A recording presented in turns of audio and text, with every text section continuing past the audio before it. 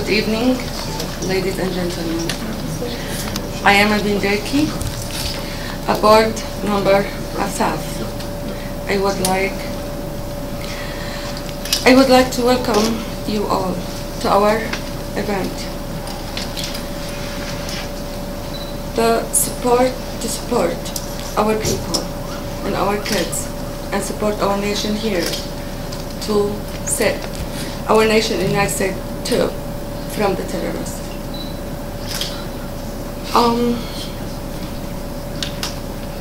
It's a message from our kids' heart to American heart. Please tell your government, tell United States government and senators and president, stop the terrorists and supporting terrorists in Syria. Enough. Our kids, they have dream, and we want their dream to come true. We want the smile on their face again. We want to take their tears from their eyes and the sadness from their heart. Please help us. Please put pressure on the government and the Congress and senators and the White House by calls, by sign our petition, by calls the White House. Please, we need your support. Each call save Syrian kids' life and bring the happiness in our country and defend the United States, our nation, from the terrorists. Excuse me when I speak in Arabic. So I welcome our ambassador, our man who defend our country. We don't just love him, we respect him and love him from our heart. And each Syrian pray to Mr. Jaafari, God bless him, because he supported us and he fought to bring peace to our country. مساء الخير دكتور جعفري. أهلا وسهلا قليلة. نصر سوريا بقلوبنا. بنحبك ونتمنى دائما إنه نكون عنا الوقت لنقدر نرد لك الدين اللي على كتافنا وبقلوبنا إلك، إنك حميت بلدنا، دافعت عنا بكل دقيقة بقلب الأمم المتحدة. تفضل. Thank you so much.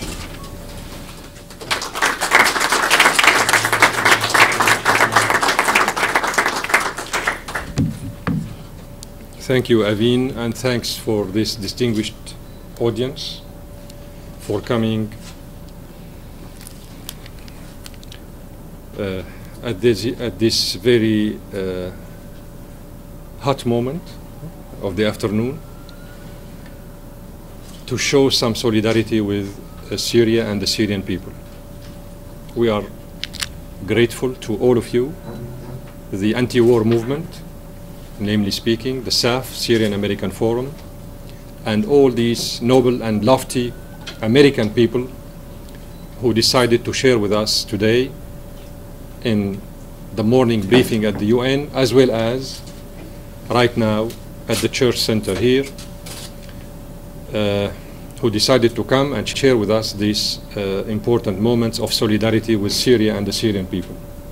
We are grateful to all of you, and I'm specifically grateful to this distinguished panelists from the United States of America who went to Syria willingly to witness the experience, the new experience actually, the new electoral experience that Syria witnessed recently on June the 3rd for the presidential elections. These ladies and gentlemen came back with their own testimonies on the process of the organization of these presidential elections. They witnessed, they presented their witnesses and their testimonies this morning at the United Nations Center for Information, and now they are again are willing to share the same kind of experience with this noble and lofty audience. Syria is a victim of accumulation of some factors, some elements. Syria is a victim of terrorism, of course, but Syria is also a victim of miscalculation by heavyweight statesmen in USA and elsewhere.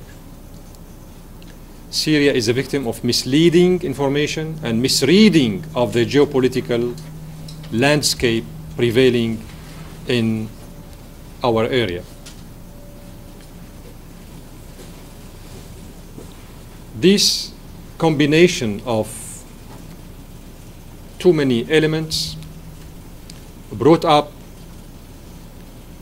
a catastrophe, not only for the Syrian people, but also for the interest of the American people, for the interest of United States of America.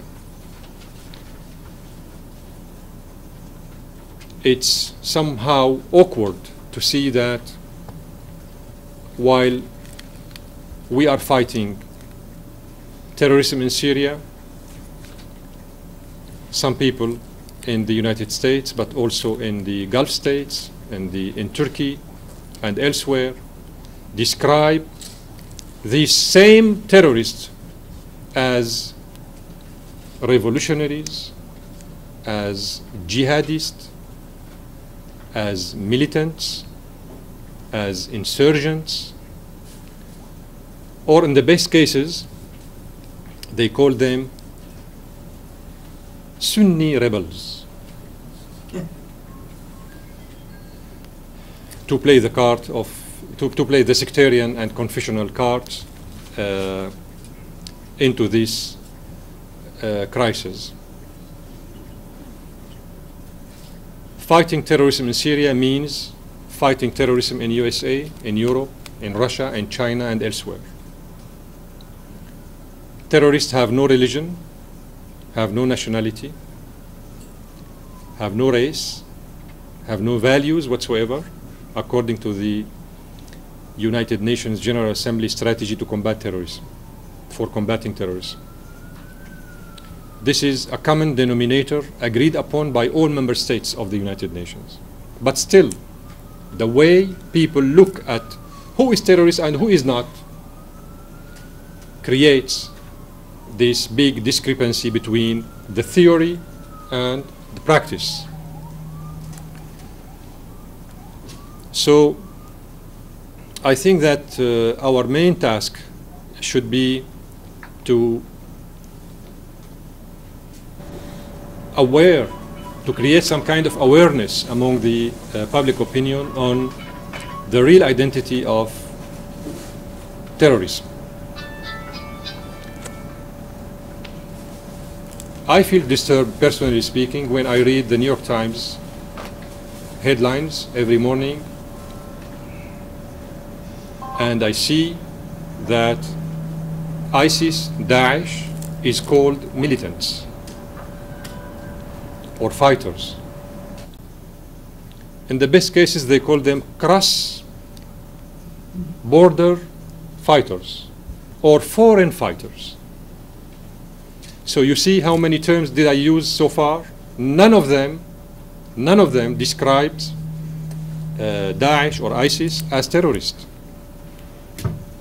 They turn around so that they avoid describing these terrorists the way they deserve it. That means somehow deep inside themselves they are backing these terrorists. Those who do not acknowledge these terrorists as terrorists, that means they are backing them, directly or indirectly. So this is why participating at rescuing the Syrian people from these barbarian waves of terrorists is in the interest of the United States of America and of the American people themselves. They started in Syria, they moved into Iraq, now they are creating branches elsewhere. They want to create a so-called Islamic Caliphate. They don't know what they want because they are being manipulated by foreign intelligence services in order to create what they call, what one day Condoleezza Rice said, describe it as creative chaos. The chaos should be creative. Otherwise, it wouldn't be a chaos. So what we are suffering from nowadays in Syria and Iraq and elsewhere is exactly the creative chaos that one day Condoleezza Rice talked about it after the invasion of Iraq.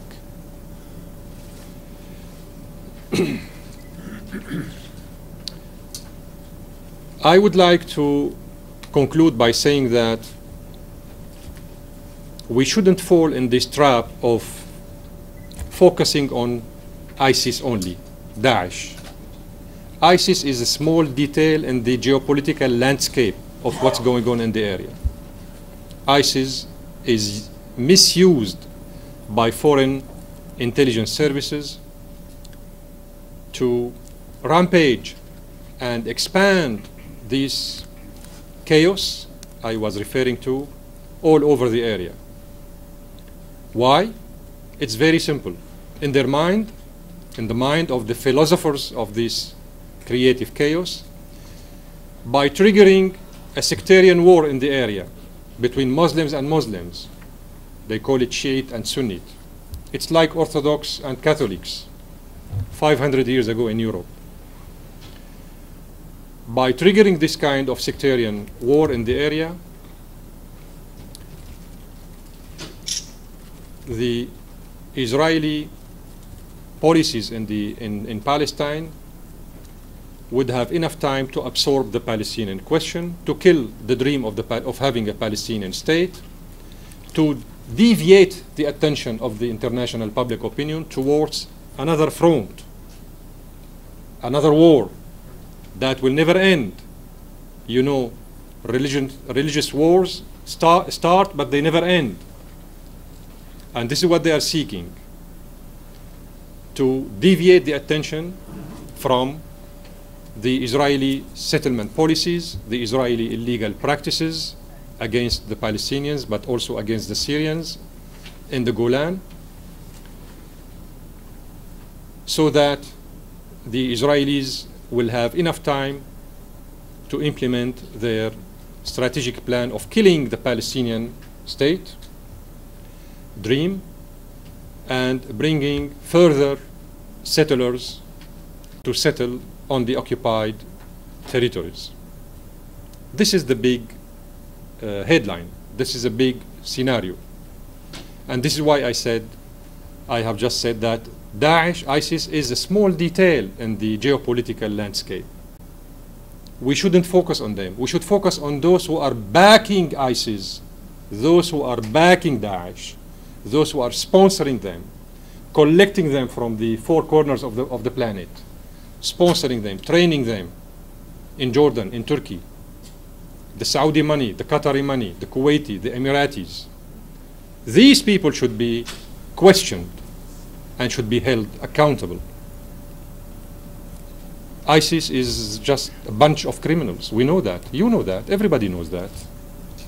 But we should stop those who are backing them, those who are using them, those who are encouraging them to slaughter innocent people, whether in Syria or in Iraq.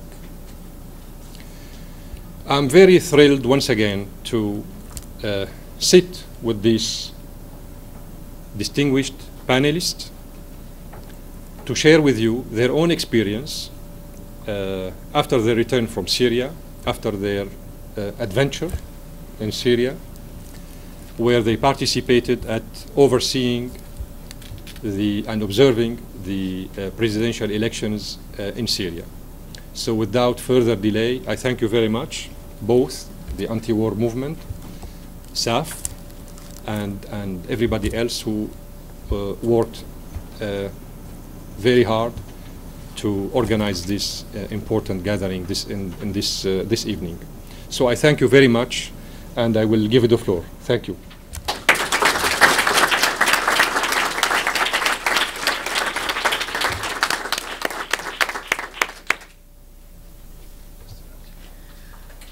Let me first start by really thanking Ambassador Dr. Bashar Jaafari for really an explanation of what is at stake in Syria today. I'm Sarah Flounders from the International Action Center. I had the honor to travel to Syria last September at a time of great risk, and I had visited Syria in the past, Palestinian conferences.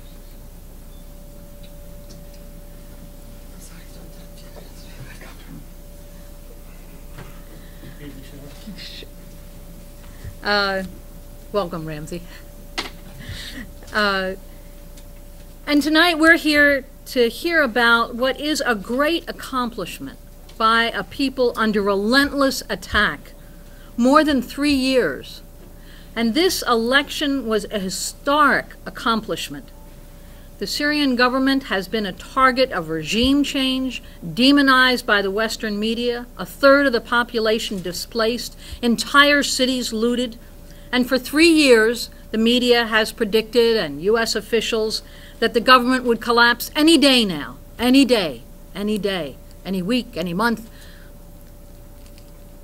But Syria held on and reorganized and protected and defended those who were homeless, those who were displaced, managed to beat back the insurgency who were using terror tactics with top funding from Saudi Arabia, Qatar, Kuwait, all with US and NATO coordination. Really tens of thousands, a mercenary army from 68 countries, if you can imagine. It attracted mercenaries, fanatics, and pirates of the planet to Syria. And this election, imagine defending 9,000, more than 9,000 polling places on election day. Isn't that an accomplishment? A quite incredible accomplishment. Now, U.S. wars are organized to bring chaos, to sow dissension, ethnic and religious divisions. It's the old policy of divide and conquer. And it's systematic. It's not an accident. It's the way the wars are fought. And it creates a horror that lasts a generation and more. We can see the heritage of it in Iraq today. And as the ambassador so well explained, ISIS, the Islamic State of Syria and Iraq, a fanatical, subsidized group, funded by the Saudis, yes, but organized and coordinated by US and NATO forces. The Syrians know what they're fighting to prevent, and they know what the future holds if they fail. Millions of Syrians choose unity and sovereignty. And tonight's program is organized with our good friends in the Syrian American Forum. It's so important that here in the U.S. today, there is such a strong Syrian American voice, defending and explaining Syria to people in the U.S. who see that every war brings destruction to U.S. cities. As Dr. Martin Luther King said in an earlier time, that the bombs that fall in Vietnam fall in the cities of the U.S., and that's even more so true today. It takes great courage, I'm sure, for Syrian Americans to speak out and to hold firm. And I want to especially thank Aveen Durkee, a poet and an artist, who helped in this program and in others. Tonight's program is also co-sponsored by the Syrian Solidarity Movement that has helped nationally in building solidarity with Syria in forums and in meetings. And these 5 delegates will do so much to explain in just a few minutes each their explanations, what they saw, each of them a different vignette, and each of them were actually in different polling areas, different cities across Syria. And their contribution at the press conference organized today at the UN with the UN Correspondents Association, it just gave a real description. So I think everyone here will understand more what's happening in Syria today, listening to them. Our first speaker is Scott Williams. He's the national coordinator of an anti-imperialist youth organization here in the U.S. called FIST, Fight Imperialism, Stand Together. He's also an organizer with the International Action Center, and he's mobilized demonstrations against U.S. wars in Iraq, in Afghanistan, in Libya, and Syria, and for several years was a union organizer of low-wage workers. He was also active with the Occupy Wall Street movement. So Scott Williams to lead off.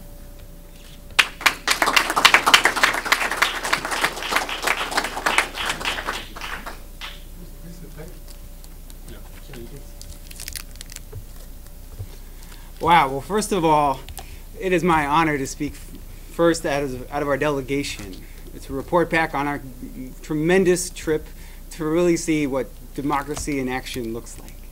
Again, my name is Scott Williams with the International Action Center, and I've been active since 2007, organizing against the wars in Iraq, Afghanistan, Libya, Syria, and now the conflicts going on in Ukraine, in Venezuela, and again in Iraq. You know, all of us are going to share our stories, but I wanted to start with a little bit of a political analysis and then go into my trip. And I wanted to start here, right in the U.S. So, you know, as election observers, you know, we did this because we believe in real democracy. The ultimate aim of democratic elections are to serve as a test of the people's desires, of the hopes and dreams of millions of people in any country. Yet, as we know, every election has its shortcomings, and some more than others. And that's why I wanted to start here in the U.S. So the most obvious example of flawed elections that I could think of comes from the United States. We choose from our politicians who are millionaires, who spend all day fighting each other over who can give more tax breaks, more budget cuts, start more wars, and give more concessions to big businesses. Decisions to spend over 50% of the budget on the Pentagon are made in country clubs, in executive suites, and by friendly handshakes of, you know, people who went to college together in elite Ivy League schools. Here we have voter participation, which is limited by the difficult voter registration requirements. And also, voting is limited by income and frankly, by the lack of faith in the political process. And that's why we've seen in almost every election that over a majority of people do not vote. And as they say, not voting is a vote, and it's a vote against the system. So in 2008, we remember it was a historic election of President Barack Obama here in the United States. This was the biggest turnout in quite a while, with 57% of voters voting in the presidential election. Yet still, in a country of 300 million people, and only a portion of which are adults, 51 million people in the United States were not even registered to vote. They couldn't even go to the polls. That's over a quarter of the adult population. And then the number of people who were barred where they went to go vote, and then their election was thrown out, their voting was thrown out in 2008, was more than the margin of the previous 2 presidential elections, to show you how much there are just consistent problems with what they call the so-called democracy here. Still that year, 58 countries across the world had a greater turnout, including Iran, Russia, Bolivia, Venezuela, countries all over the world. The U.S. ranked in the bottom half. If you compare the Syrian election this year, just 2 weeks ago, it would rank as the 20th highest vote in the entire world as far as voter turnout. And that's given the conditions of millions of refugees, of millions of people displaced from their homes, and of the U.S. and NATO countries limiting the vote of Syrian refugees in the United States and throughout Europe, and in the Gulf states as well. So given the conditions, I think that it shows you what real democracy looks like. The West has a bad habit of holding up Europe and North America as bastions of democracy. Commentators from Brussels to Washington have used convenient demands all over the world for free and fair elections. And we see this almost every week. They're trying to appeal to people's basic idea of democracy and self-rule. But when the U.S. touts democracy, it conveniently is reflecting its own bias, or ignoring its own bias, and looking for its own local rule of a small group of leaders that will compromise with the IMF, that will compromise with NATO, and that will compromise with the demands of the U.S. military and corporations. And that is the problem that the U.S. has with Dr. Bashar al-Assad, and that is the problem that the U.S. has with people all over the world. And, it's tremendous. Visiting Syria, you could see that the Syrian people have given up so much. And not just in the most recent 3 years of war, but over the decades. We realize that the role of the IMF in Syria over the past decades has caused many gift backs. Where Syria's had to pay back millions in foreign debt and with extorted interest rates. And Syrians have had to raise the prices on subsidized food and gasoline and social programs that people need. And we realize there's serious givebacks that have been happening for at least the last decade. What makes this even worse, though, is that the right-wing insurgents, whatever they call the so-called rebels, which I'll never use that word, they've robbed over 1,000 factories and equipment in just the city of Aleppo alone. And this has cost over $200 billion in one city, $200 billion Syrian pounds of damage. Worse yet, they're stealing Syrian oil, estimates of over $600 million a year of revenue that goes for the Syrian people. And they've destroyed over 600 medical facilities across the country. We learn the gruesome stories of people and what this means to them. And they describe this as living in a horror movie, as you can imagine. But, so, with crisis, there comes a fight back. And in Syria, for the days before and after the election that we were there, millions of Syrians came out to support their president. Some of them have serious challenges and needs from the government, but just like any internal conflict that a group faces, they unite when they're fighting a common enemy. And that is the difference between the crisis in Syria and the things that we see across the so-called sectarian violence and the chaos that's been created by U.S. imperialism. The people of Syria are united, and the people of Syria will never lose to the U.S. And that was the feeling that I got. I toured Ceuta on election day in southern Syria, and I was with a group of Venezuelans, Bolivians, Brazilians, and along with Jane. I hope she'll share her stories as well. And in Ceuta, there were spontaneous gatherings everywhere in the city. We must have visited 15 polling places, and every single place you go, there are people left and right who, it looks like the town is having the biggest celebration it's ever had. And that's because the people are out in support of their government. And that unity is what can defeat the U.S. attacks. And as someone in the United States who cares about democracy, who cares about freedom, and who cares about a government which provides for the people's needs, to me, it was really motivating to come back to the U.S.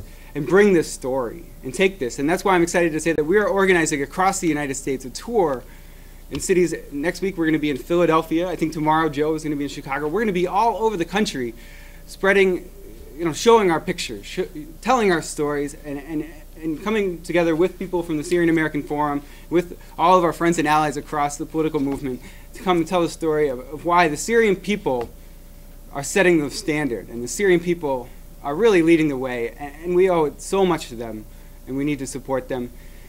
And lastly, I just want to say, our demand, it's clear. We've been using the demand, U.S. hands off Syria. And that it's been effective in a lot of ways. But we must be clear, and especially with the unfolding situation in Iraq, we must be clear that the only way to stop this war and the only way for people anywhere to get freedom and real freedom, you know, we must disarm the United States, and the people who can do that are the people here in the United States by creating a political movement to stop these wars and stop spending trillions on devastation and misery for millions of people. I'm honored to be here today. I'm excited to hear more personal stories, and thank you all for coming.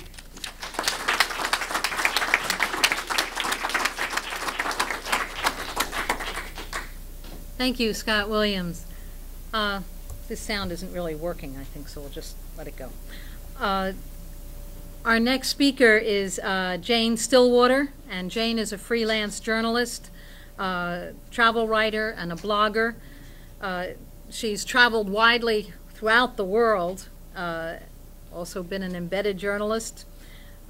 She works part-time as a paralegal and also as an actor, and she's the mother of 4 children.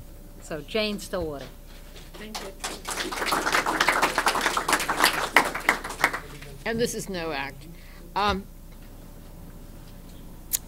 haven't slept in a couple of days, and I've noticed that the more tired I get, the more general my comments get.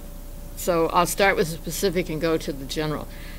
How many of you here have actually been to Syria? Raise your hand. Well, then I don't have to tell you. Syria is wonderful. The people of Syria are just wonderful. And as for the election, when I was a child, I used to watch my mother running a polling place in her home and watch her stay up late and count the ballots. So I know from early experience what a fair election looks like. I also reported on recent presidential elections in Florida and Ohio, and we all know what happened there. And of course, I myself have voted many times over the year, but I have never seen anything in the States even close to the enthusiasm and even outright joy that I witnessed while observing the elections in Syria. Do I think that they were a valid election? You bet. Okay, so then from there I went kind of like, okay, let's talk about ISIS. And this is the speech that I gave today at the UN. After being an election observer in Syria, I see ISIS from a whole new perspective. Every time I hear the phrase Islamic militant, I cringe. ISIS members are not Muslims. Let's get this clear. They are not Muslims. They are no more Muslims than Adolf Hitler was a Christian, even though he claimed to be. Muslims believe in compassion and justice.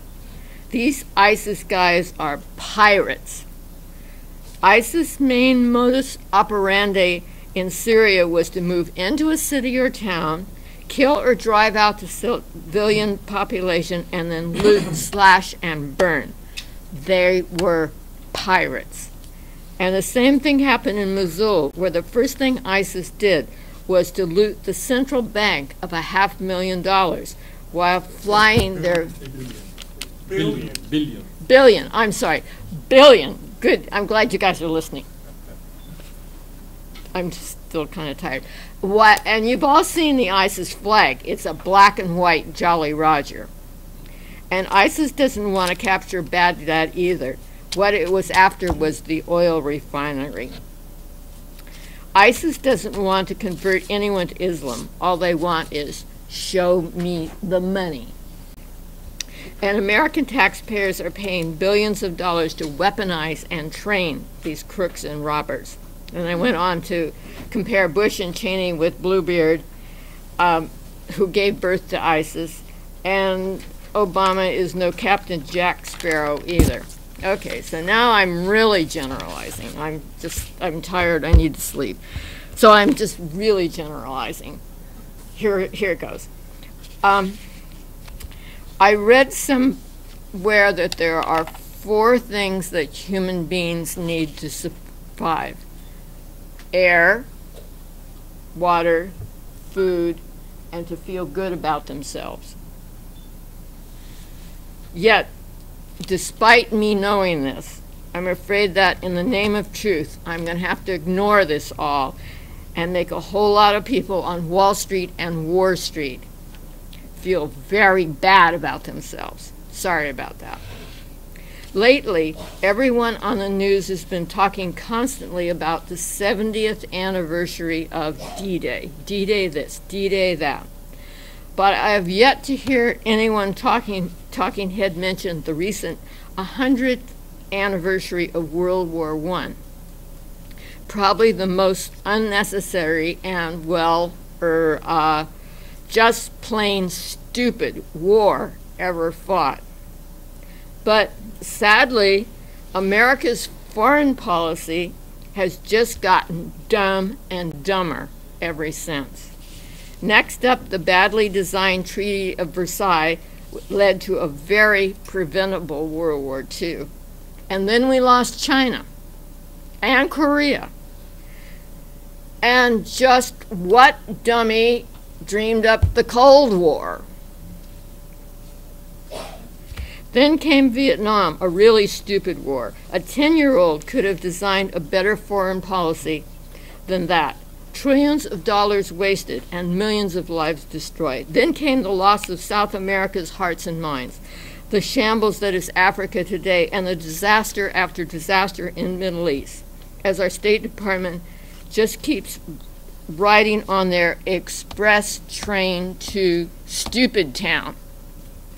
But this new war in Syria has just got to be America's foreign policy's all-time low, unless, of course, you count their support of the neo-Nazis in Ukraine.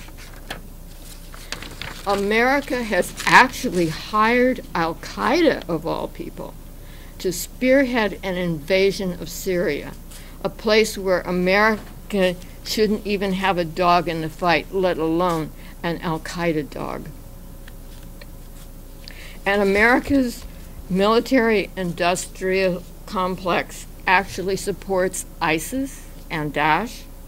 A 5-year-old could have designed a better foreign policy than that, solely based on what his kindergarten teacher taught him.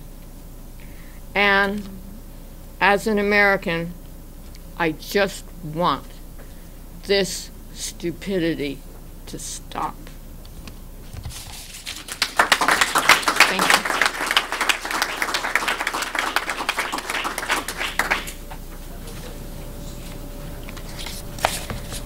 Thank you, Jane. Okay, we're next going to hear from Judy Bello, who is a part of the Administrative Committee of the United National Anti-War Coalition, and she's a founder of the Upstate Coalition to Ground the Drones and End the War. She's traveled in the past extensively to other hotspots, including to Iran with the Fellowship of Reconciliation, to Iraq, Pakistan, and was part of this delegation. So, Judy Bello.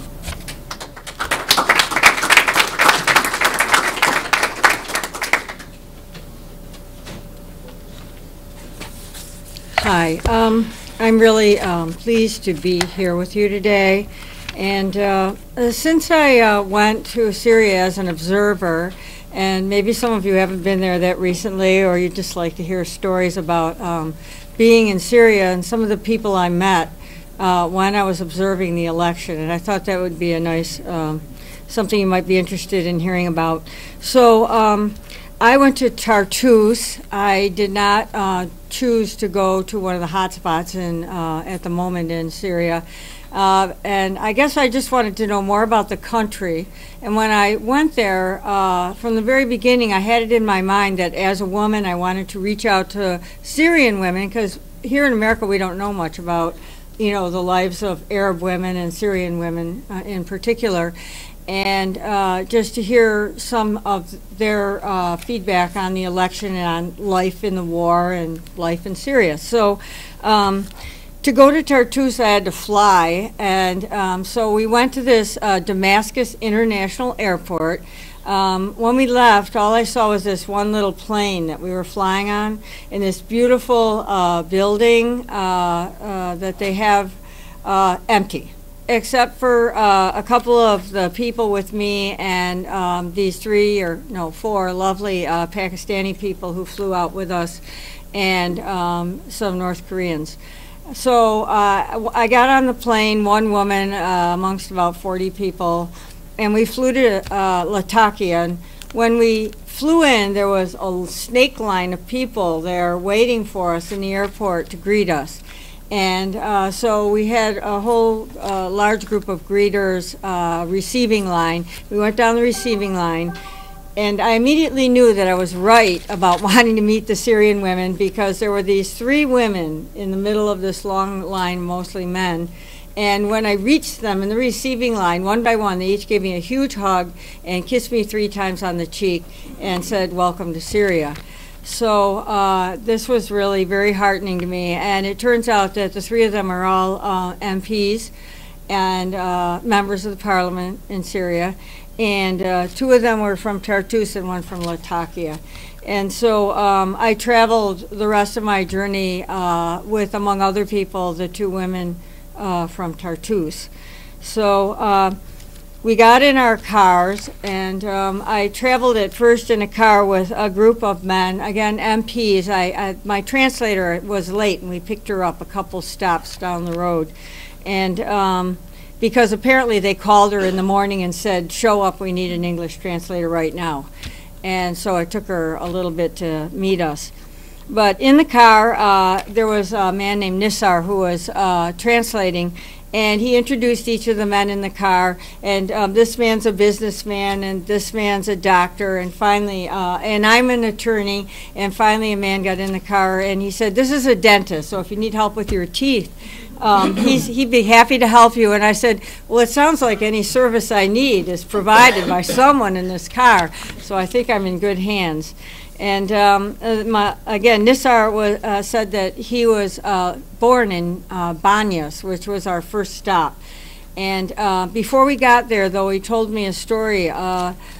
He showed me a place where there had been a bridge where 40 young Syrian soldiers were killed when the insurgents blew the bridge out from under them.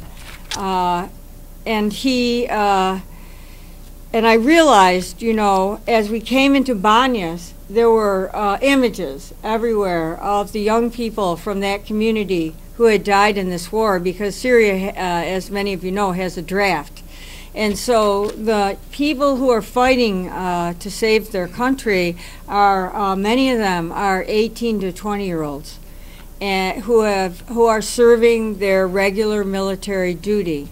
And it's very heartbreaking, even for the communities where the war isn't like pressed right up against them, to have their youth at this level of risk, because most of the people, the single largest group of people killed in this war are Syrian soldiers. As we drove into Tartus, I'd just like to say I remembered the day before that the Speaker of the Parliament had told us that Syria is food self-sufficient. And there were miles and miles of little greenhouses with plastic covers packed with tomatoes and corn and other vegetables among the olive groves. So I better move along with my story, though. I just wanted to tell you my translator's story, and then I'll be done. She said to me, after we'd been traveling quite a while together, and we were sharing single mother stories, because I'm a single mother and she was a widow. And she said, I asked her about the election, and she said, actually, I used to be a rebel. She said, my husband and my brother both died quite a while ago. And my brother in particular died in a Syrian prison, and we were never able to get his body back, and it was heartbreaking for our family. And I said, wow, and now you're translating for this trip, and are you going to vote for Bashar Assad? And she said, yes, actually I am, because, you know, I came here from Hama, and I was able to go to school for free, And I became an English teacher, and now I am the supervisor for all of the English teachers in Tartus. And she said, I've never been so happy in my life because I'm a respected member of the community. And I still feel heartbroken when I think about what happened to my brother. But right now, I have a good life. My children are in college, and they have prospects for a good life. And I really want to see security and civilization restored, because those are working for me and my family. And I thought that was an incredibly moving story, and that this woman who'd essentially been abandoned by the men in her family because they died in the process, or in the process of rebelling against the government, now finds herself happy being a citizen of the country and at peace with what's going on there. So I really had wanted to tell you this story, and I have many others, so maybe you'll read my blog and hear them in the future, deconstructedglobe.com. And I'm very happy again to meet all of you. Thank you.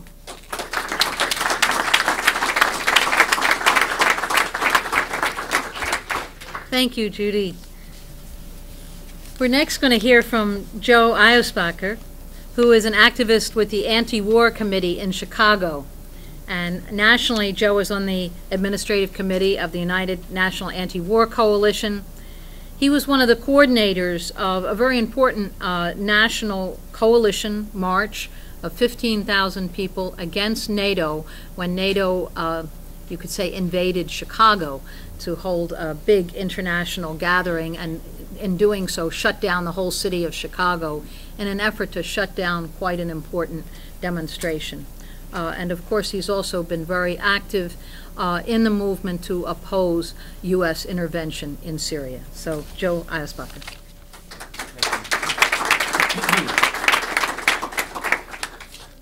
Thank you, and again, it's an honor to be here this evening with all of you, Mr. Ambassador, and friends from Chicago who have now transplanted to New York. I wanted to tell you, first of all, that I also wrote about one article a day while I was in Syria, and there are copies back there on the table. I published them in fightbacknews.org. You can find them. And I want to begin, though, by telling an experience that I have that I think the people of Syria do not have. So we have been told in the United States these last 3 years that Syria is a one-party state. You've all heard this expression, one-party state. Well, I actually happen to live in a one-party state. It's called Chicago. In the city of Chicago, no, it's true. There has not been, every mayor has been from the same party, the Democratic Party, Barack Obama's party, since 1931. Almost 90 years, same party in power. In Chicago, there are 50 members of the city council. Guess how many there are that are Republicans? None. Guess when the last time there was any Republicans in the city council in Chicago? 1948. There are 25 members of the state council from Chicago, all Democrats. There are 6 members of the federal Congress, they call them, all Democrats. There has not been a Republican elected in Chicago in anyone's lifetime. And so what you see from that, it is a joke, of course, to call it a one-party state. What it is the people of Chicago, they're Democrats. And what I saw in Syria is that the vast majority of the people came out to vote for the men that they felt represented their interests. And what were their interests? First and foremost was to end this war, and second, to restore the Syria that existed until 3 years ago, a prosperous, a secular country where everyone belonged. So I came away from Syria with this hope, that this election would mark the beginning of the end of this war. You know, we heard from Ba'ath Party activists, we heard from Jihad al-Laham, the Speaker of the Parliament, and from regular people at the polling places that the right-wing rebels really are already beaten. They have no vision. They're to keep them fighting. You know, clearly 73% of the population came out and voted. The rebels are isolated, and even the Pentagon recognizes that they're losing militarily. So the only question in my mind is, will the United States allow this war to come to an end? And, you know, or will they continue to fund it? And will they look for more pretexts, like the lies about the chemical gas last summer? And, you know, because I cannot say yes, in fact, I'm almost certain that the answer is no, this leads to the role that we all have going back home. There's a very low level of understanding. I'm telling you, you already know this because you live here. There's a very low level of understanding of Syria among the American people. So we have a job to do, and it's helpful to understand something though in understanding the job we have to do, which is, while it's uphill in teaching the American people, and we told this to the Syrians at every rally, at every polling place, they don't want this war. They are tired of war. We have not lost as many sons and daughters as you have lost. But we have lost, you know, 7,000 dead in the last 11 years, and we've spent our national wealth as well. So I also want to, I'm actually going to abuse my privilege and stay on the mic for one more minute. I also want to tell you that I know that we can have an impact on the U.S. plans for war, because we did it last summer. We helped to stop the plans to bomb Syria. And I also know that we are considered a threat by the U.S. government, because my home was raided by the FBI several years ago for my anti-war activity. And I have to tell you that while we are building this anti-war movement, we also have to defend our people. We have to defend the anti-war protesters, and we have to defend, especially in the United States, the Arab and Muslim, and especially the Palestinian population, because they are under attack by the U.S. government. And I'm going to tell you about one case in particular from Chicago. My dear sister, Rasmia Oda, she is being put on trial in the United States because they claim that she was convicted by an Israeli military court in 1969 for being a terrorist. They tortured her into confession, and now they're going to put her on trial. She's been a citizen for 20 years, living a model life. They want to put her in prison at age 66 and then deport her for something that she never did. She was tortured, brutally tortured, into confessing to this crime that the Israelis accuse her of. She's going on trial on September 8th in Detroit. I'm going to be there, and I would invite everyone to join me in Detroit on September 8th. Thank you, everyone.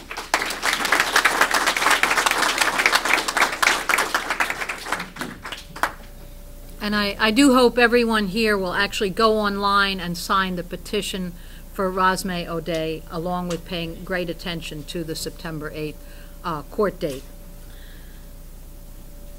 Okay, last of the 5 delegates, we're going to hear from Dr. Paul Larudee. He is a faculty member of several universities in the San Francisco Bay Area.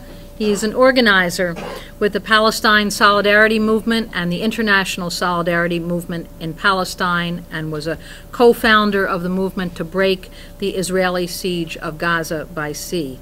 He was aboard the boats that succeeded in doing so in 2008 and participated in the Gaza Freedom Flotilla. He was a co-founder of the Global March to Jerusalem. So next up, Dr. Paul Larudee.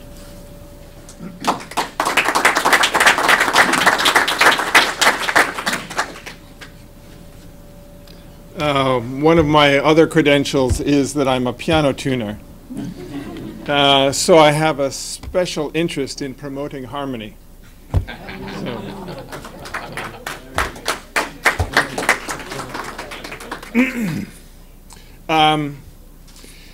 Some of you will remember, maybe better than me, that the former Consul General of Israel to New York, I think only a year ago, was visiting here, and he was asked by one of the Zionist publications what he thought would be the best outcome in Syria as far as Israel is concerned.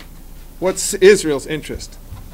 And his name, I think, was Pinchon or Pinchas, one of these. Anyway, he said the best outcome as far as Israel is concerned is no outcome. No outcome. Now, that is honesty, because Israel, and this is quite reflective of the United States, and that's not an accident that Israel and the United States coincide in their view, it's eternal conflict and death and destruction.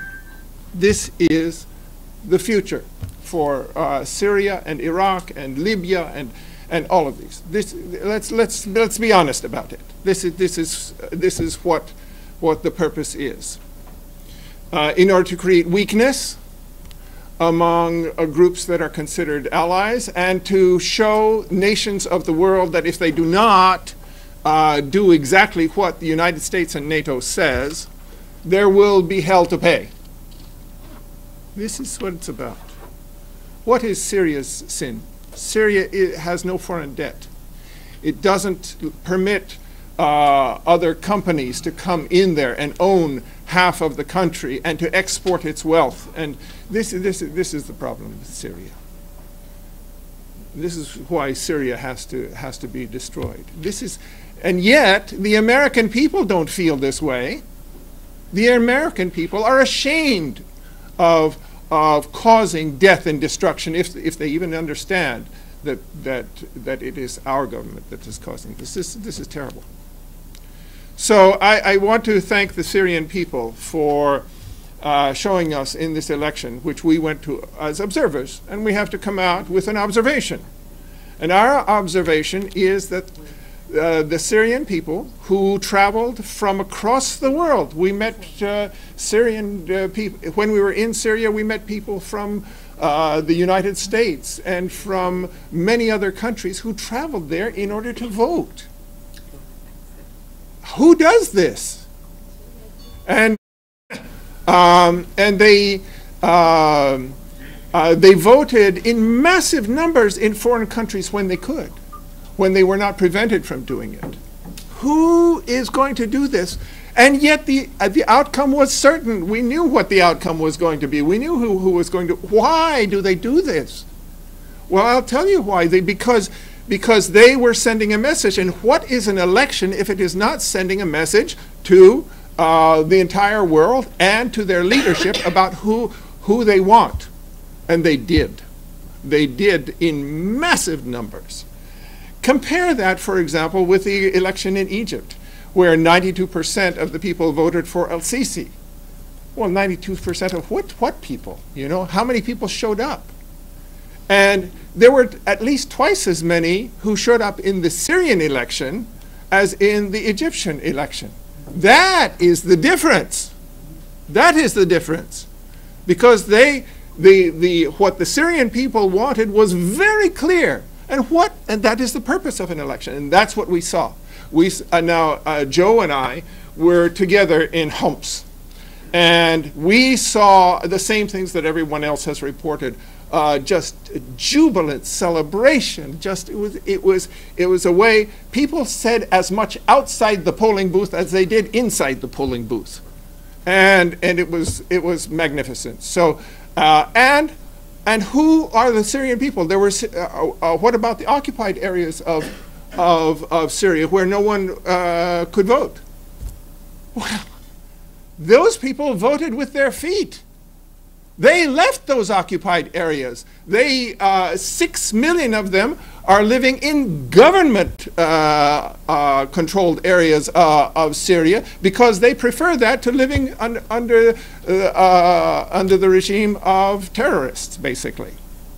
So they voted, and they voted a second time by casting their ballot in those government areas. And furthermore, they voted not to become refugees outside Syria because twice as many of them are displaced persons within Syria as they are outside Syria.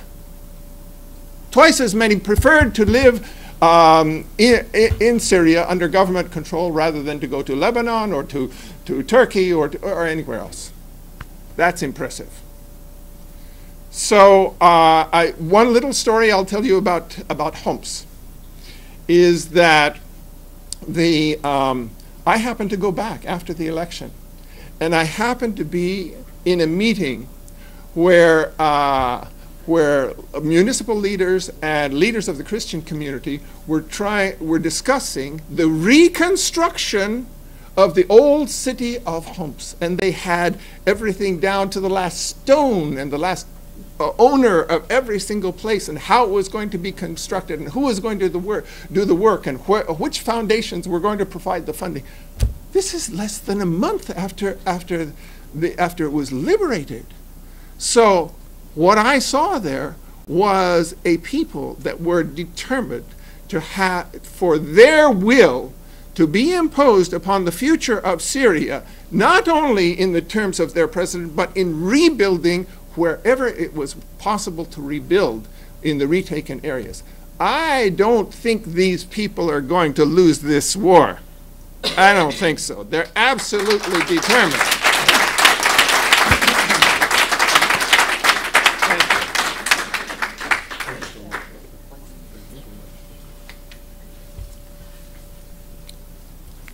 I want to thank every one of you.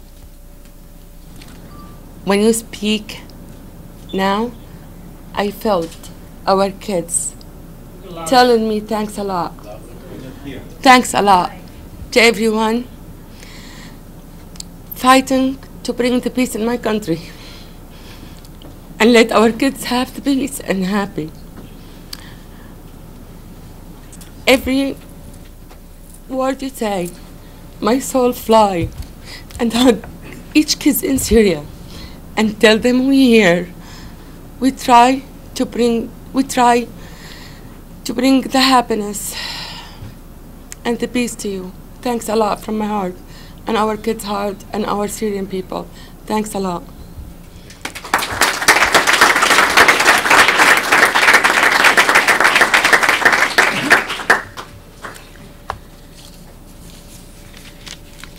It's so interesting hearing 5 people speak. They all traveled to Syria, and not one of them repeated one point that another speaker made. They looked at it each with different eyes and from different experiences, and that makes for quite an interesting, and it's also true in the articles. There's a listing in the back. A number of those articles were reprinted, so I really encourage you, and on their blogs, it's all over the internet, to read these, because there are a lot of experiences and personal vignettes and stories of who they met that really help to explain in many ways Syria.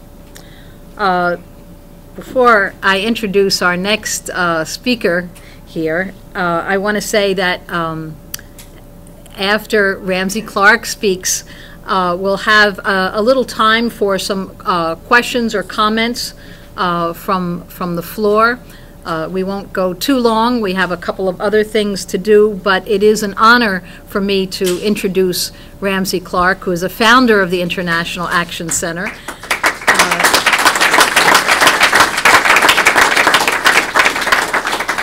As you all know, he's a former U.S. Attorney General, an international human rights lawyer. I traveled to Syria with Ramsey in September and to Iraq many times over the years of U.S. sanctions. Of course, he also has traveled to Iran during the most difficult times, and for Palestine endlessly, along with, we could list so many other countries and struggles. But works for political prisoners here, death row prisoners, those in solitary and in isolation right here in the United States. And we can never forget that the largest prison population in the world is right here. The largest number of people on death row, the largest number of people in solitary confinement. So Ramsey Clark has also been a voice for them. So please join me in welcoming Ramsey Clark.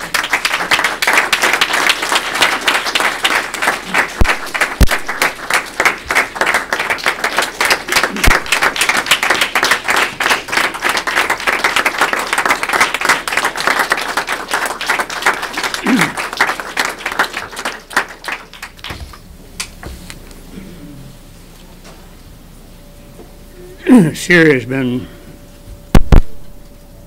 beautiful and important to the human condition for as long as history. And we dare not let it be destroyed. I don't know which one of these sound. Does that sound? Yeah, but it doesn't, well, we'll see. If there's a hum, we'll turn it off. I'll speak louder if I can.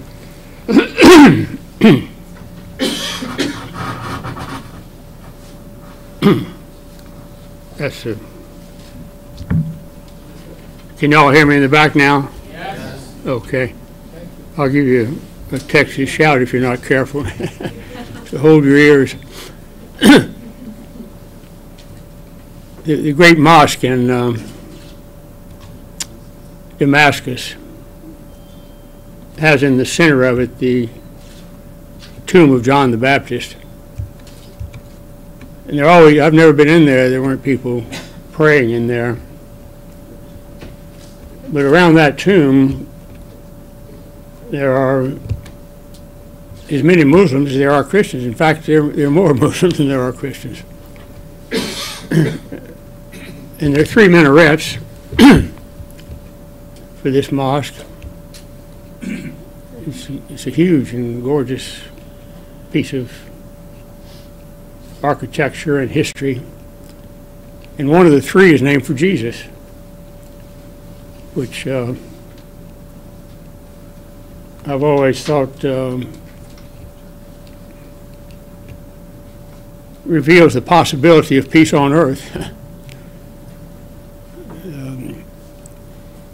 We owe a lot to Syria, and we owe a lot to the courage of the people in this terrible experience that they've been going through, that God willing is approaching an end. I think circumstances may, or chance, may get the U.S. military off their backs. Our country holds the primary responsibility. It's a hard thing for an American to have to say, particularly if you'd like to be able to love your country and still love truth and justice. But our duty as citizens here is to end our militarism. All my life it's just been militarism. Korea and Vietnam, and Vietnam is amazing. Last year was the 40th anniversary of the end of the Vietnamese War, and it was a hellacious war. I mean, we did everything we could to destroy that country, and the people are thriving. The people are happy. It may be 5 members of the family on one motorcycle, but they're happy. They got plenty of food. The schools are good. There's really only one remembrance of the war that they can't escape, and that's the deformed infants that are still being born from Agent Orange. Nothing like the numbers that occurred earlier, but still it's hard to go on a hospital with maternity ward and not see a handful of cruelly deformed infants, which is one of the most horrible things that war brings. Syria is critically important to peace on earth, and our country has been the principal power exercising violence, constantly refining technology for death. And we have to find the will to stand up and resist and reverse that. There's going to be peace on earth. And we need to do it while Syria can still help us see the beauty and dignity of humanity and what many believe is the oldest city in the world, the oldest continuously populated place in the world, the capital of Syria, can be a center for not just the survival, but finally the realization of the full potential of the human species. The survival of Syria is essential to the survival of humanity, I believe. Thank you.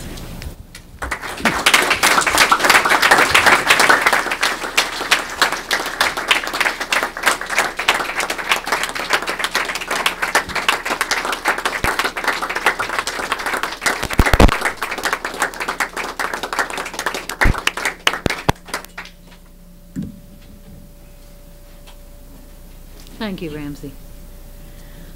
Well, before, we want to do this together. Before we go in the next part of our program, as everything that we do, it's a collective effort. That's the best and the strongest and the only way anything is really built. And Syria is a good example of a united effort of people of all different backgrounds, religions, ethnic groups pulling together. Now, when we were first invited to be part of this press conference at the United Nations, no one could come up with the travel expenses to get here on short notice.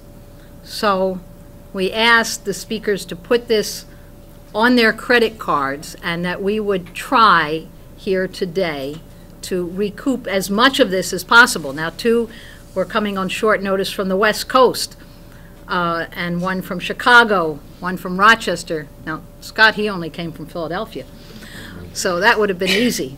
But we are going to take up a collection, but not just a collection.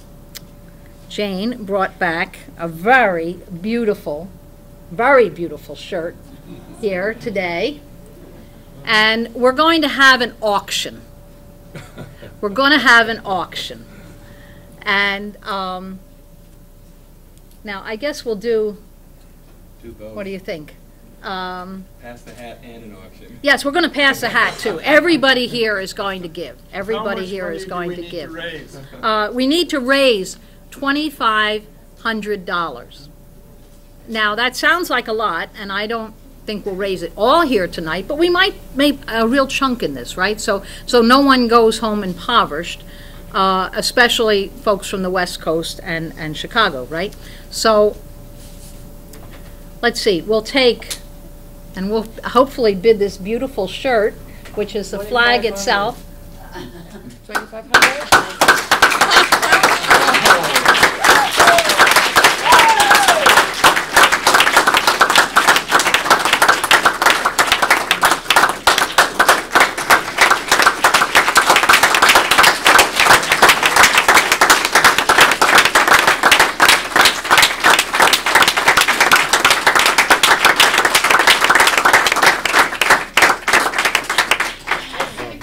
That's patriotism. This is Syria. This is Syria. That is, my goodness. we're still going to pass these red buckets because everyone here, we want to continue. We want to take this on the road. And we can do that with donations of everyone here. You can also make tax-deductible donations. That's the People's Rights Fund. You can put in all the paper that's in your pocket or anything in between. Because that really, I think you heard from the speakers, and we want to have forums across the country, and to do it in participation with the Syrian American Forum and with the Syria Solidarity Movement. And we'll be reaching out to many, many other forces. I think are there some red buckets in the back? Sarah? Yes? Can right I ahead. give you another reason to raise Yes. additional funds? Yes. I happen to be the treasurer of the Syria Solidarity Movement, which is one of only 3 groups that are working together. It's also the International Action Center and the Syrian American Forum. I was asked by my group to look at our fund situation. So before coming here, I checked on all of our, what we owe and what we spend and so forth. The total amount that we have in our bottom line is $109. Okay, that's what, after spending on all these other things, that's what we have, $109. And I know that IAC also just lives on a very, very small income. So please, if you want to enable us to do the kinds of things that we're doing, we need your funds, and this will be a wonderful way for us to go back and to shame some of the other people that we have to by saying, look what these people in New York donated. So we're looking for you to teach a lesson, and you already have, by the way. So thank you.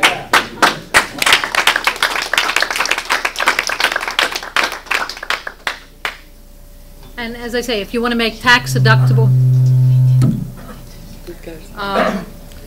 donations, that's to the People's Rights Fund.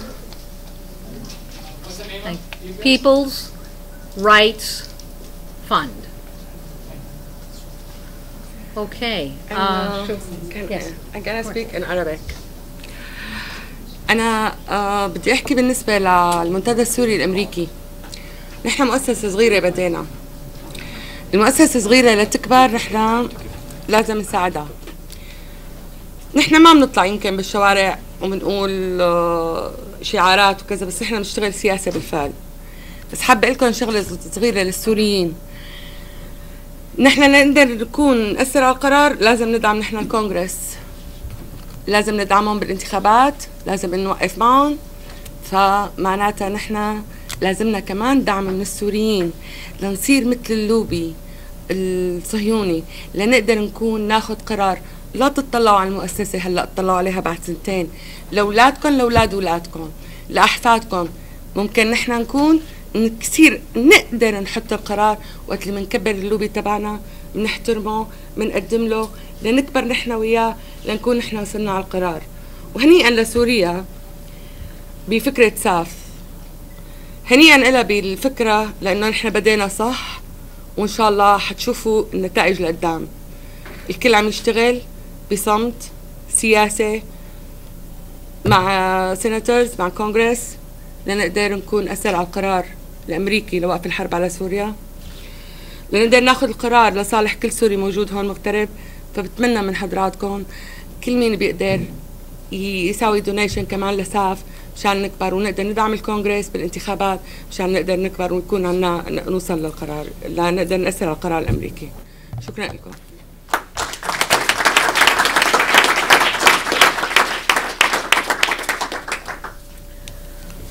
Okay, we're going to open the floor for a few minutes for comments, and might be questions, but feel free, or announcements right here. I know this doctor. I want to thank you very much on behalf of all the Syrians. Or any of you, Paul, Joe, Jane, Scott. Who financed your trip? Did the Syrian government coerce you? Did they pay for you? Or better yet, did you have difficulty entering Syria? And if there was no difficulty, how come none of our beloved American media was not there to represent the whole media, to know what's happening? How come only a few courageous people like yourself are there, that we are so proud of, and we are so comforted with people like you? Yes, we will win, and Syria would last. I am Sarah, and I am with the LaRouche Political Action Committee, and I have recently been a candidate for U.S. Congress, so I think we could ask other nations to send some election observers to the United States for what I just experienced. What I would like to address is what the ambassador said about the political situation, because people may remember in 1999, Tony Blair declared the end of the Westphalian system. And the Treaty of Westphalia ended the 30 years religious war, and the idea was that nations know revenge, and you act in the interest of other nations, because we recognize that we only survive if we act in the interest of our neighbors. Tony Blair explicitly ended that policy. And what you have now in Iraq, Syria, Ukraine are not mistakes. That what we are in is the end of the financial system. That 25 years ago this year, the Berlin Wall came down because you had the end of the Soviet system, and Maggie Thatcher and George Bush opposed the reunification of Germany, and we had wars in Yugoslavia and Iraq. Now we have the end of this bubble. We are going to bail in, where you have to pay to deposit your money in a bank. In the US, we see the pension funds being looted, the population being looted, and London and Wall Street want World War III before the system detonates. So the target is Russia, the target is China. The danger we are facing is a thermonuclear war. And therefore, I do think it's urgent that President Obama be impeached for the same reasons Cheney and Bush should have been impeached, and that the United States must return to the constitutional system of credit, which means Glass-Steagall. We have to bankrupt Wall Street. We should not pay another dime to these, we should bankrupt the people behind Obama and behind the British Empire. And I think the United States should join with Russia, China, and India, who are now signing world historic agreements in the tradition of the Westphalian Agreement, and that is our true interest. And as we support people who are fighting for freedom internationally, we should also support the liberation of the United States from the Tony Blair British imperial doctrine.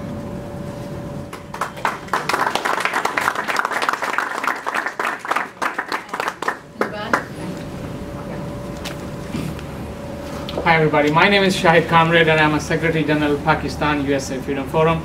From the core of my heart, I give congratulations to the peoples of Syria who show the world that if we have to choose outsider, we will not choose outsider. We have a problem, we have a family rule, but nobody has a right to come to the cross the international border. And what's happening last couple of days, that's everything against the Syrian will and wish. The people that you go in the Libya and use special forces, take away the human, it's a shameful. It's just like a barbarian. And I feel very sorry that in this country we should have to raise, but I salute the people's choice, and they show the world that stay away your home, we will decide our problem, and they taste the vote. Tomorrow it will be better for the occupied Kashmir. Remember, we all people over here.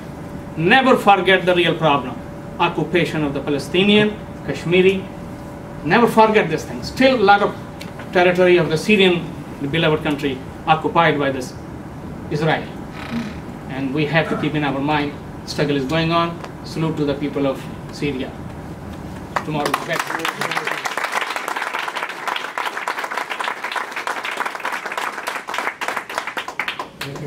My question is to the ambassador and anyone else, and it has to do with the U.S. government unintended consequences and its overreach for global domination. And the contradiction lies within that overreach.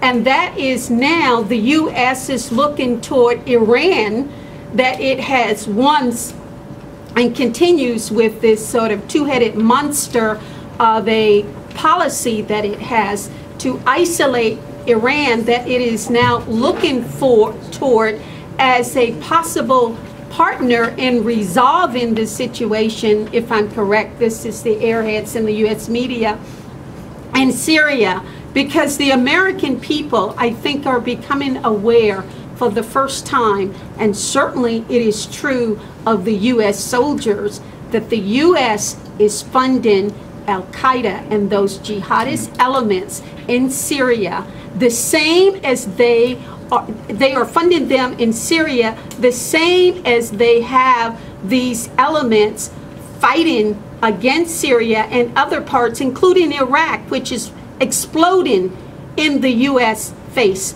absolutely exploding. So the maneuverability to lie their way out of this situation is becoming much more fraught with just a mind-blowing lies and contradictions that the American people are just beginning to become aware of. They can't keep it up. It's impossible. And this is in the midst of an economic collapse, because the economy is collapsing, has collapsed, and they can't do it. And this military intervention really trying to monopolize the resources of these countries through chaos, wars of chaos and division, it just can't work. It just can't work anymore. And now they're faced with this obstacle. Are we going to send in U.S. troops? Well, we got to send them in, but we're going to use drones. And people around the world are hating the U.S. because of the use of drone and the murder of children, women, old people. Now they're using drones by the New York City Police Department and public housing that is largely occupied by blacks and Latinos. So all of this stuff is coming down on them because their quest for global domination is exploding in their face. And if you could comment on this, what is their pivot toward Iran in order to resolve some of these pressing issues within the region, not to mention the troubles that they are now facing in the Ukraine? Just you can ask. Okay, go ahead.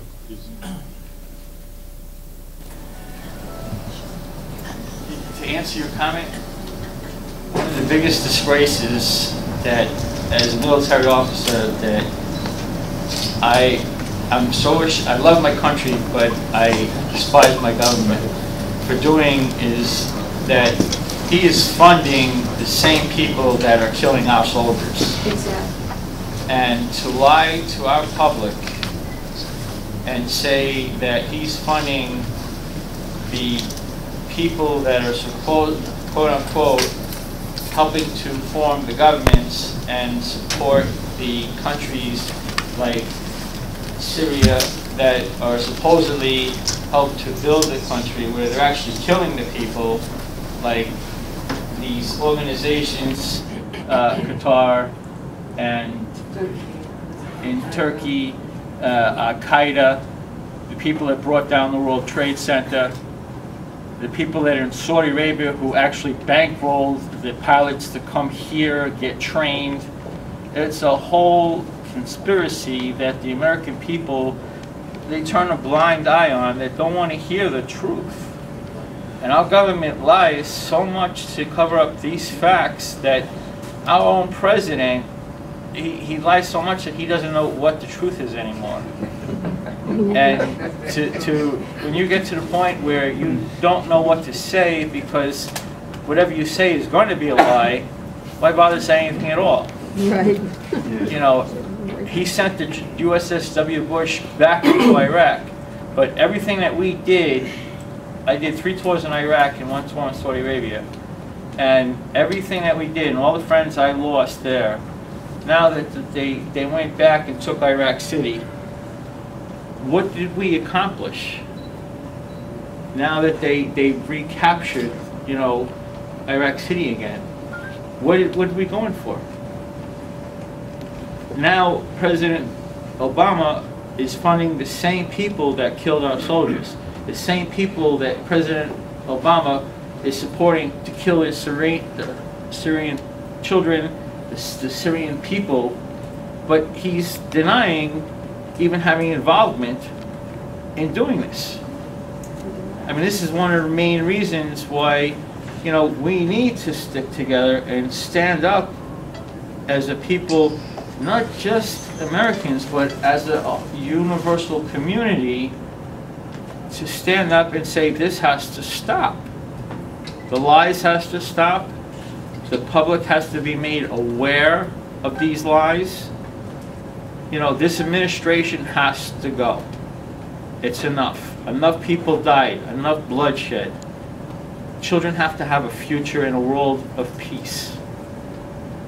And it's time now that they have to be secured for their lives to be able to have that future. And for this to continue, it's a shame.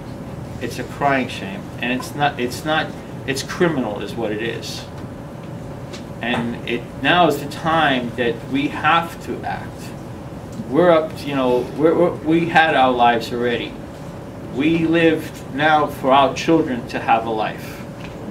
And if we don't give that life to our children, what future is there going to be? You know, and that's the shame. Now, friends, we have a problem. Thank you. We have to finish this meeting in less than 5 minutes. So there are 4 hands that I saw, but I'm going to ask each of you to keep it to less than a minute, so that, you know, this is part of, we're all going to work together on this, right? So I see Kazim here. Okay, and then this woman here, and then over there. Is that? Okay, in 1 minute, we can talk about Syria 10 hours and it's not enough. But I just want to admire the Syrian government. Very often, Syrian government was special. Let me tell you why. It never allied with the power to keep the power. They never allied with the United States in any tactical reason, for any reason, to defend Syria or to defend Palestinians. They always relied on the people. I wonder what we had with the Iranians. They told me they're going to overthrow in 1 month, 2 months, 4 months. Some of them, they were good, they said 2 years. They said they were never able to overthrow the Syrian government because it's united with the people and it's always defended the right. When Arab fight with Iran with the support of the United States, Syrians defended Iran. They never, Iran, if you take the tactic of relying on the United States against some other third world country, they're going to lose themselves. I'm saying that as an Iranian. We should never rely on the United States to defeat a third world country. That United States should be out of Middle East, should be out of Iraq, out of everywhere in Middle East.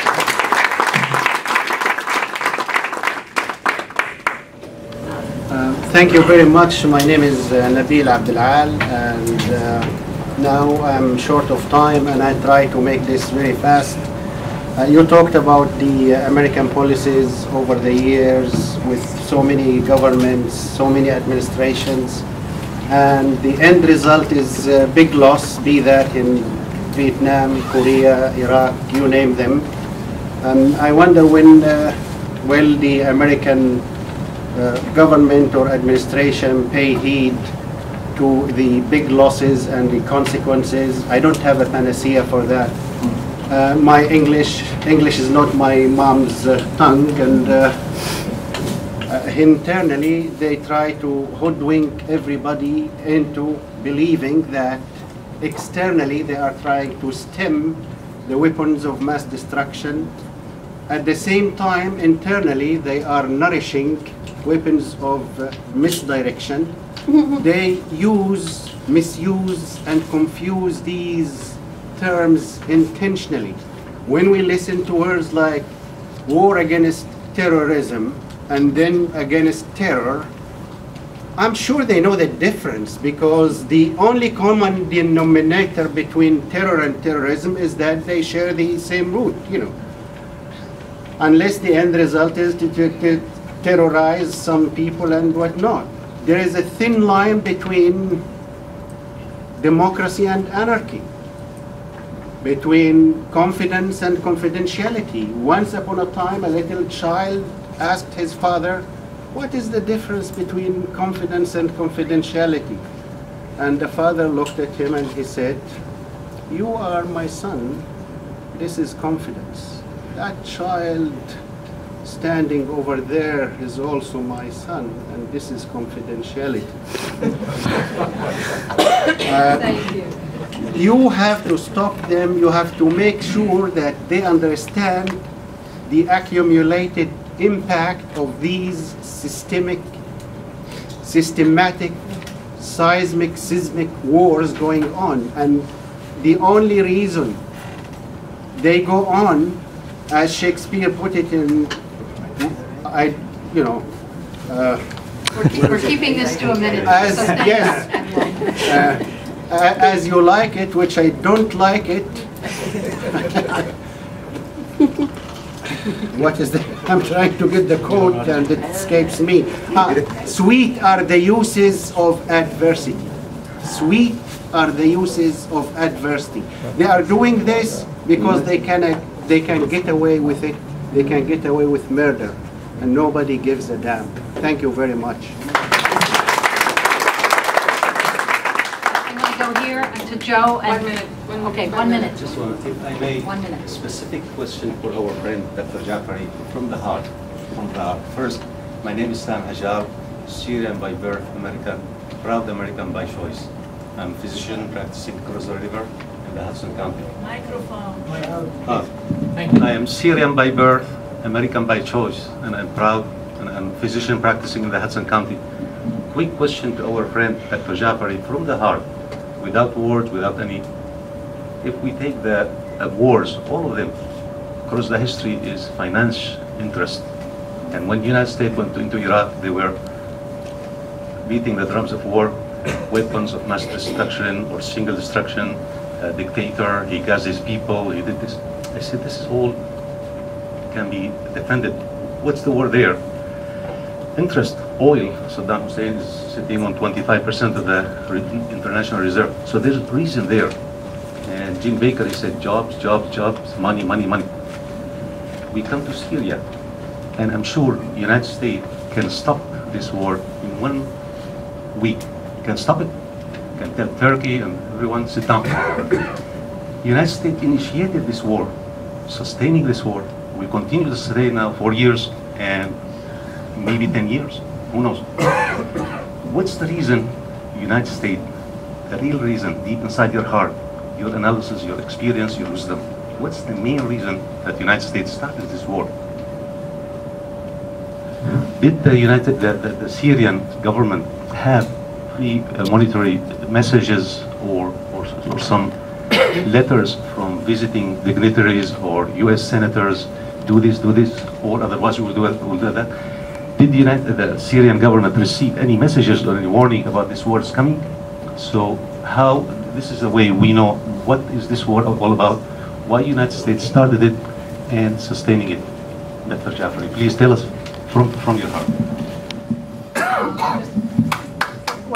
We're going to give Ambassador Jaafari the last word, but we had a couple of other people we called on, and then And I'm going to hold you to 30 seconds.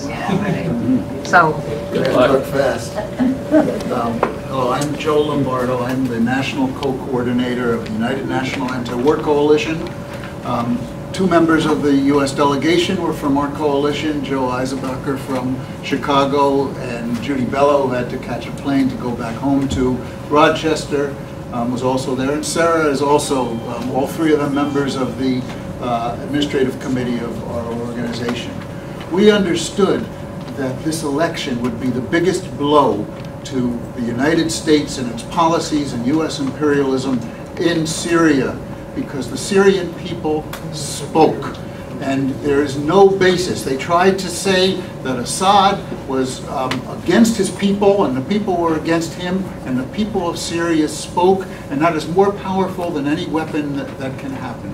Now, the U.S. is a very powerful country, but there's one thing that's more powerful than the United States government, and that's the United States people, and that's our job. And I just want to pledge to everybody here, and especially my friends from Syria, that we will continue to work to stop our government and not allow them to destroy this wonderful country, Syria, and we will build a movement that will stop them, and they know the power of this movement. That is why when they announced that they were going to bomb Syria, they all of a sudden started seeing, we called for demonstrations in 130 places around the country, demonstrations materialized, and they knew they had to back off because they didn't have the support of the one power that's greater than the U.S. government, and that's the U.S. people.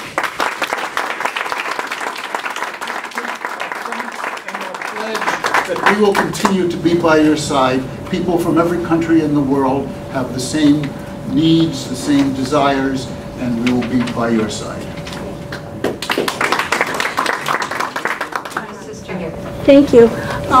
I've heard about what, I agree with what's said about the U.S. government, but as I know you from the UN and have watched this whole thing at the United Nations for over a decade unfold against Syria, Iran, people in the region, the UN is not being an honest broker, and it's becoming very obvious, and it's embarrassing. And to see the UN Secretary General and the UN just become like the front group for old colonial Western Europe, and those same people from Congress of Berlin, it's embarrassing. I mean, it's tragic, and but that being the case, what are the? There's no honest broker there. It's literally Syria against, in a sense, the world. So what is the possible outcome on that? We'll give the ambassador the last word on all of this and thank him really so much. Thank you, Sarah. Thank you so much for the excellent way you have managed the direction of this nice evening. Actually, each one of the questions you have raised, namely speaking, the last 5 questions, would require hours and hours to answer them. However, I guess, mainly speaking, that the beauty of the American values, the constitutional values, the founding fathers of America, the beauty of these values has transpired a couple months ago when the American public opinion, led by these very wise speakers, influenced the American administration to stop its plans to attack Syria. This is the real America we love, and this is the real America we are proud of. I always mentioned in my statements at the United Nations that the Syrian people are not the enemies of the American people. On the contrary, 1 million Syrians decided to migrate to USA, and they choose this country to become their country by choice, as the doctor said. So our problems with the American administrations are rather political. The presidential candidate, the former one, Ross Perot, one day said something very interesting, very indicative and informative with regard to the American political life. He said, soccer has rules.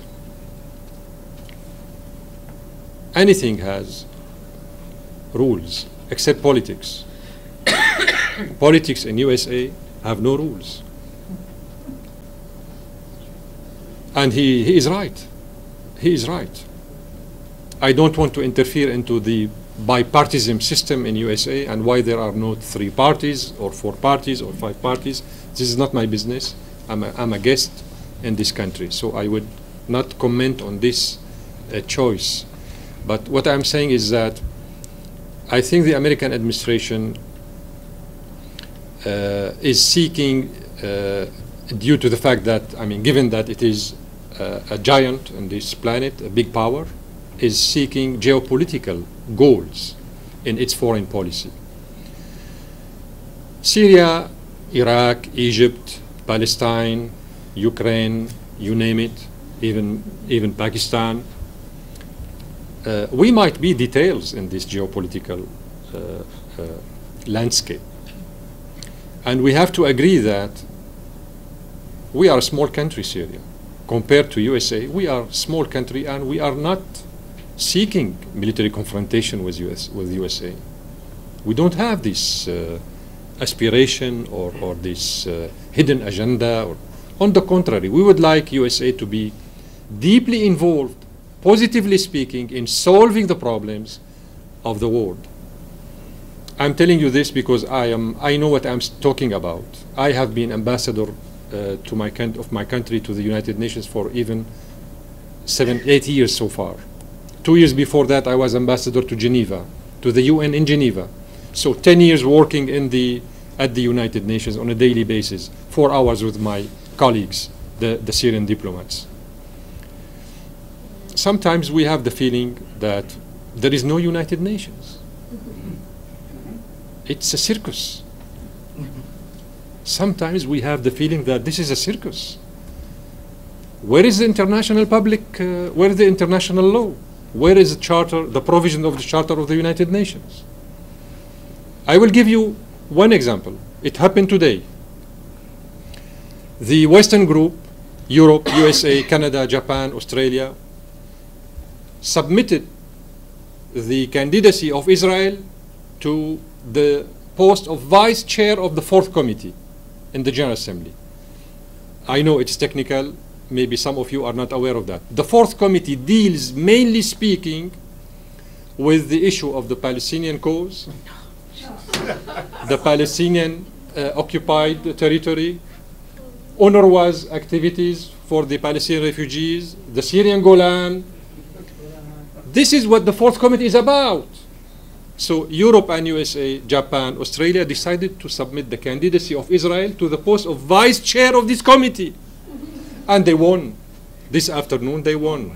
They got 67 votes, 76 abstentions, and I don't know how many in favor. What a scandal. What a scandal.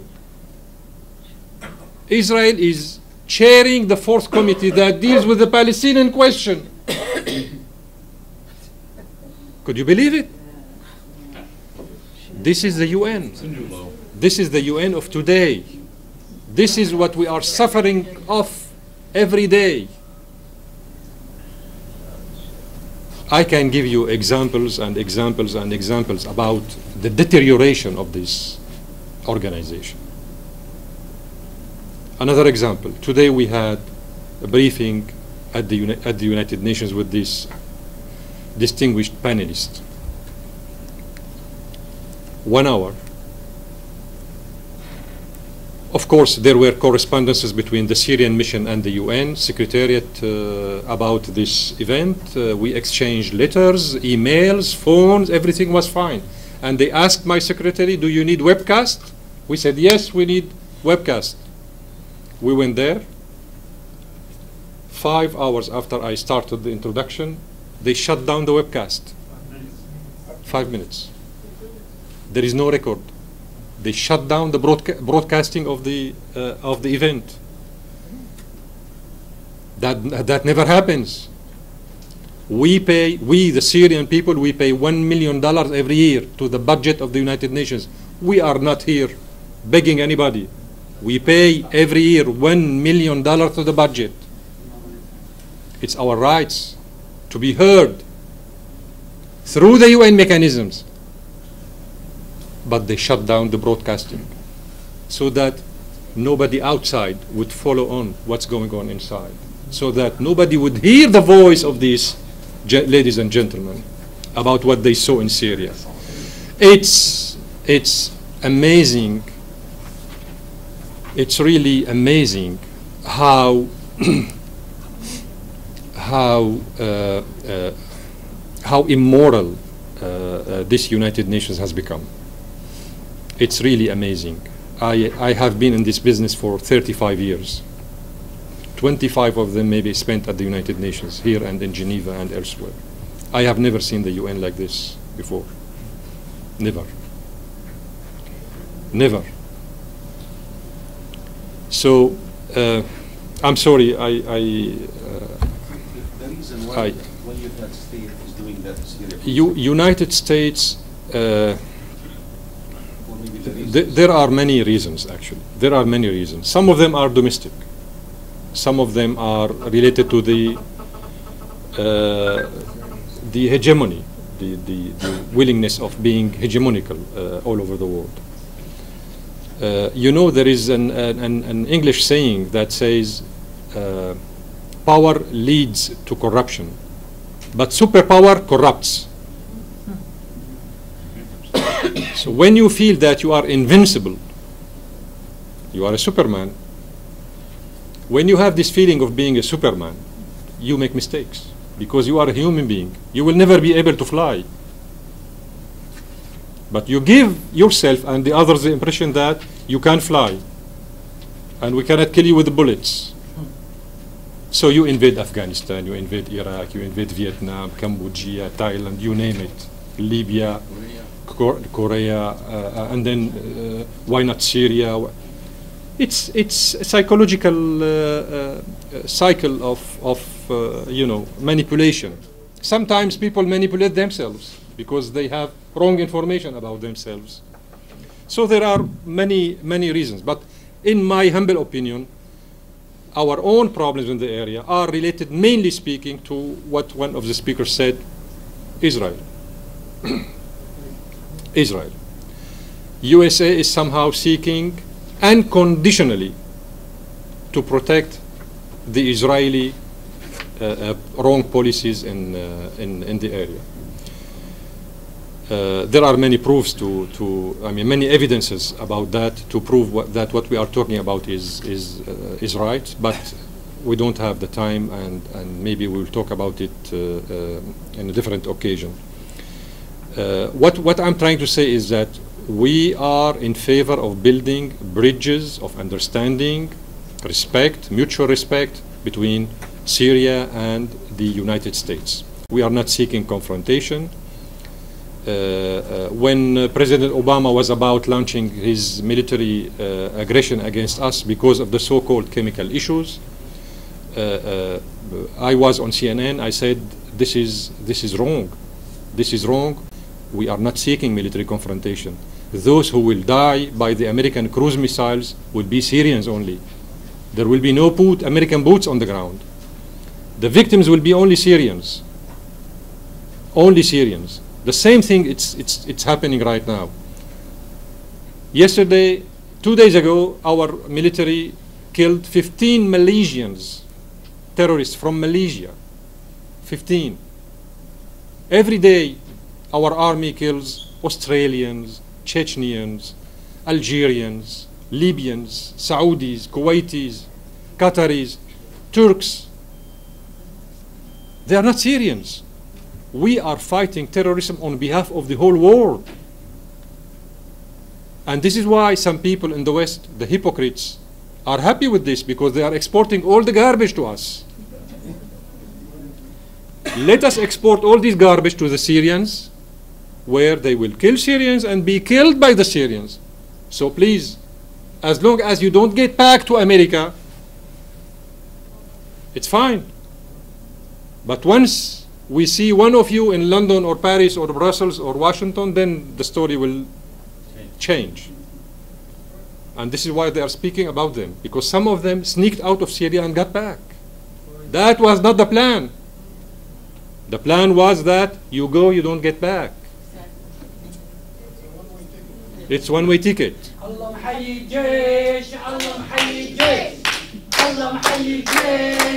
Thank you so much. Thank you so much. I'm sorry, I wanted to address some of your very valid points, but I'm proud of you, honestly speaking. I'm your brother. You said United National. I'm in favor. I'm in favor. I'm proud of you guys. God bless the real America you are representing. Thank you.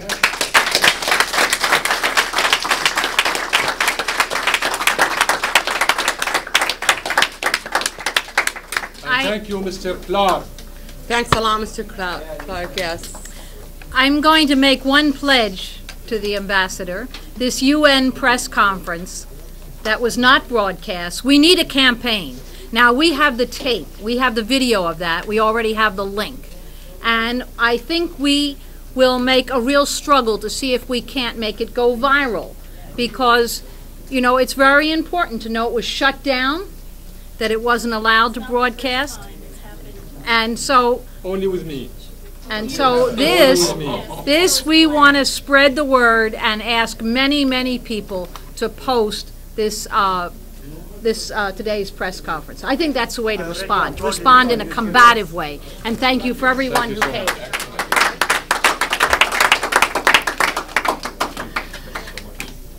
شكرا لكل الحضور. Thanks. This is our hero today. Oh yes. Thank you so much. Yes. اسم حضرتك؟ فادي شو؟ عبد الحي. لك أهلا. أهلا وسهلا. أهلا وسهلا. Thanks for everyone. I want to say to my country in our language, it's easier for me. I want to say to Syria, عربون وفا لسوريا. نحن معاكي. عم ندافع عنك. وترابك ما منخون وتحيا الجمهورية العربية السورية.